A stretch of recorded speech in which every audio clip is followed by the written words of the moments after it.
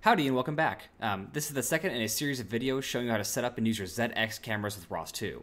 Check out the last video if you want to see an unboxing of the ZED X camera and a visual guide for installing the GMSL2 capture card into the Nvidia Jetson developer kit.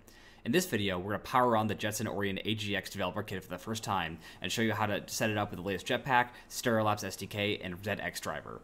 From there, we're going to explore some of the demo applications that Stereolabs ships with the device so you can visualize some of this data for the first time. Alrighty, I think we can get started. So as you can see here, this very first website that we're on is actually the Nvidia general kind of how to set up your Jetson developer kit for the first time. So on this page, there's going to be some generic, what's in the box and what you need to set up and that kind of stuff. But in general, there are two ways you need to set this up, either through a monitor connection or through the headless configuration. In this video, we're going to be using the display, but I originally actually tried using the headless mode, and I ran into a bunch of issues. So for some reason, I couldn't quite get things to set up properly, and the connections kept being reset or rejected. So ultimately, I went out and bought a display port to HDMI cable in order to have it set up, and then things work perfectly fine. So if you want to use in headless mode, it might still be wise to have a display port to HDMI cable ready, so that in case you need to use the display, that's an option for you, and you don't have to go to Best Buy middle of your project. So once you either connect it through the display or you connect it through the headless mode through the terminal, it's going to ask you to sign the end user agreement, set up a language, connect to a Wi-Fi network, which you should definitely do at this point for the next few steps. Then also setting the time zone, setting up a password, and then installing Chromium. At that point, it's then going to reboot the system, and then you should essentially end up then with a Ubuntu 2004 desktop like you see here in the video. So at that point, we've essentially completed the first step here, which is just basically just setting up the original machine that you now utilize. So step 2 is now to update or to install the Jetpack library. So this is a set of libraries needed to actually utilize the GPU onside the Jetson, and also a bunch of different libraries that are useful for general applications onside of the Jetson platform. So we're going to cat this file to check out what kind of versions we got here. So I happen to have R35 as my current installed version, but basically the instructions say here anything above R34 is perfectly fine. If you have something that or older, or you want to upgrade to something newer, make sure to set up these app sources here, and that way, then when we start updating and upgrading software, that you're getting the latest and greatest that's possible. So the next here is kind of standard procedure. So let's go ahead and update the app cache so we can see what packages we got, and then we're going to then do a dist upgrade so we can upgrade all the packages that are needed on our computer. So I've actually already done these steps, so it's going to be very quick on my side of things, but depending on how old your machine or how long it's been sitting around, then, the disk upgrade especially might take, 10-15 minutes to install, depending on how out of date it is. After you've done that upgrade, you want to reboot the machine so you can utilize all that new software that's been installed. I've already done this, so I'm not going to go ahead and reboot it, but you should definitely make sure to do that before proceeding to the next steps. After that, then we're going to do this apt install of the Nvidia Jetpack, which again, I've already done, so pretty quick on my side. This one might actually take about 20 minutes to complete on your side, so if you're going to be doing this, I would run it and go out and get a coffee or talk to some of your colleagues. You got a few minutes here that you could spend. But from this point, we pretty much then fully set up our Jetson board. There's nothing else we really need to do here. We now have all the Jetpack software required for a general setup. So, awesome. We can now move to the specifics on the Stereolabs ZED X. So you see here on this website, which I'll link to this website and the previous website in the description on the video. But this is basically just going over the basics of what it is that your cameras are and set up, and things you probably already know. But the most important thing on this webpage is actually this table right here. So this table contains a set of guides that are needed to set up your ZED X cameras with the different Nvidia compute platforms you might have. So whether you bought a ZED box directly from Stereolabs, or you have a Nvidia Jetson kit of some form, whether it's a Xavier or an Orient or a Nano or what have you, these are basically all the setup guides needed for your particular platform. So I'm using the AGX Orient dev kit, so this is the guide I'm going to select, but make sure you select your correct guide for your correct hardware, although broadly they're all kind of the same. So awesome. So we got this guide, prerequisites, make sure you got your developer kit, you got your ZED X Mini and your capture card. If you follow the instructions from the first video, then pretty much everything here is good to go and you're ready to move forward. Otherwise, make sure that you actually install your capture card so that it's on the platform and connect it to camera. So this is a good time to, if right now, take your splitter cable and plug in the camera into it. There's be a couple steps here where we have to reboot throughout. So if you just do it now, then you don't have to reboot later, but certainly you can also reboot later if you'd like. It also brings up this really great enclosure, which I definitely recommend getting, so that make sure that you don't have your capture card just kind of dragging on the ground, and you have this nice mounting points needed for a boxed application. So this is actually a really nice add-on that I definitely highly recommend. And for the bulk of how we set up here, so we're going to set up the general ZED SDK, which includes bunches of useful applications as well as the general software, and then the ZED X driver specifically, which will be interacting with that carrier card with the GMSL2 connector. So let's get started here with just getting the ZED SDK in general.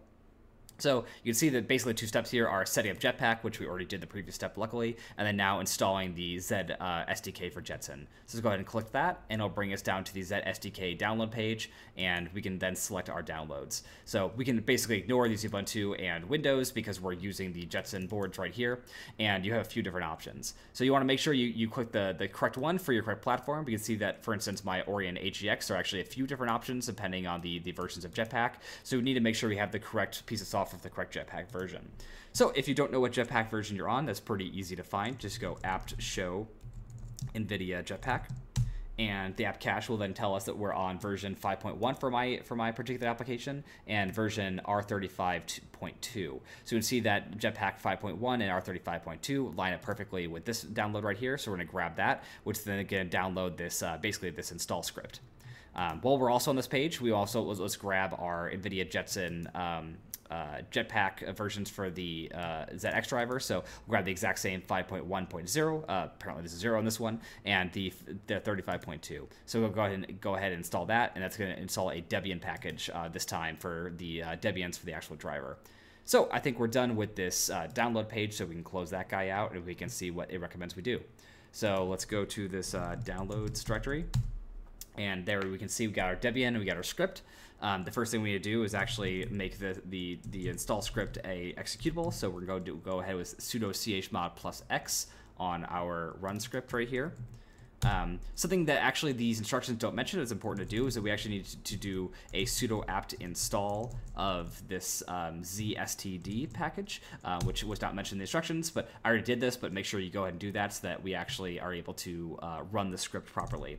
So now we can look at the script. We see now it's green, so it's executable. So we're going to go / then the ZED run script, and we're going to just run that guy. And you see here, it's going to basically throw up a license. If you just hit Q, it just says accept. So yep, we're going to accept that license.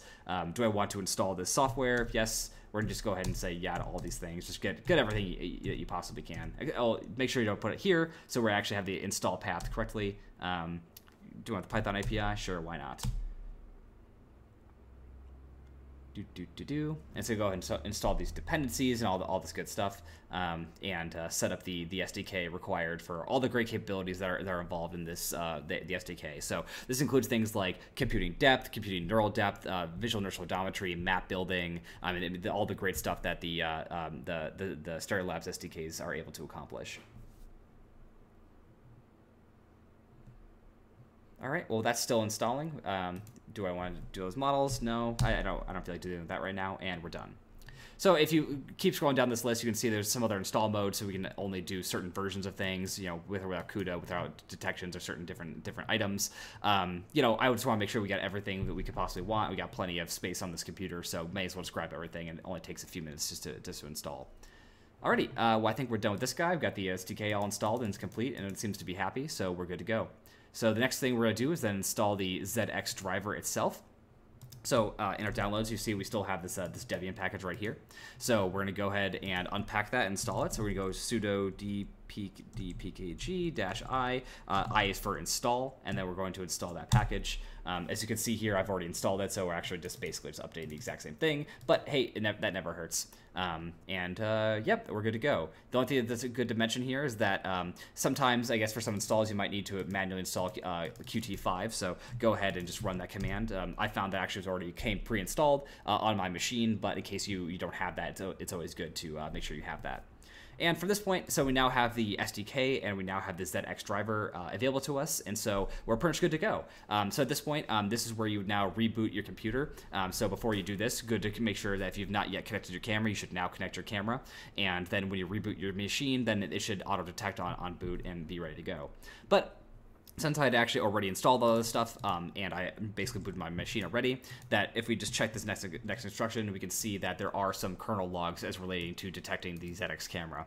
So we actually could continue with these steps without having to do a reboot, but you should make sure to do that reboot before you attempt this. Obviously, there's not going to be any kernel messages if it's not been detected yet, so even if you run this, you should basically notice that nothing comes up until you do a reboot. If you should unplug or replug in a camera, you can actually use the system CTL, system control, in order to restart the daemon related to the ZED X driver, so that you can detect new cameras or removed cameras or what have you from the system. But we don't need to do that for this particular application, so we can continue moving on. So now that we have basically everything installed, we can see that the cameras have been detected and ready to go. We can now check out some of these cool user applications that come included with it. So it looks like we install everything into this local user local. So let's go ahead and check that out. User local. All right, we got the ZED that it says it should. So cool, we got ZED. And we've got drivers, firmware, documentation, et cetera, et cetera. But let's go ahead and just go to these tools just to check out some of these applications.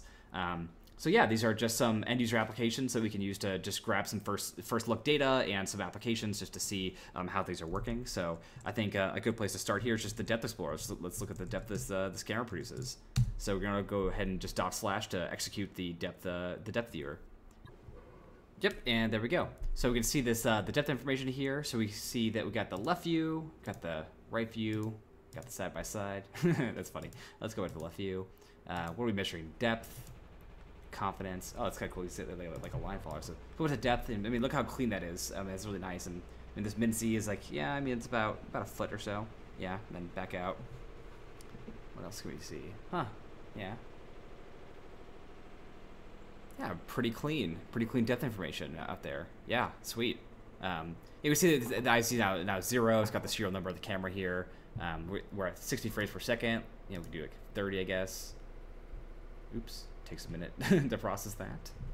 Yeah, there we go. 30, a little bit less smooth, probably uses less of the GPU to process it. But yeah, what else do we got here? So this is the neural depth that we got here. So if we're gonna say, like, let's go for quality, so rather than using like a neural network to increase the quality or increase the sparsity, increase the density of the points, let's instead use a quality-based feature, which is still using like stereo feature matching. So yeah, there we go. High performance method.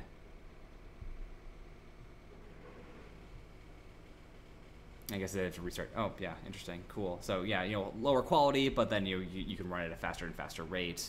And what else do we got here? Brightness, contrast, saturation. I don't want to mess with any of these settings for the camera. I assume the folks at Stereolabs know what they're doing better than I do, setting those things up. So, stability. I don't know. Whatever. Let's say, yeah, why not? Let's say 54%. Why not? What does that even do?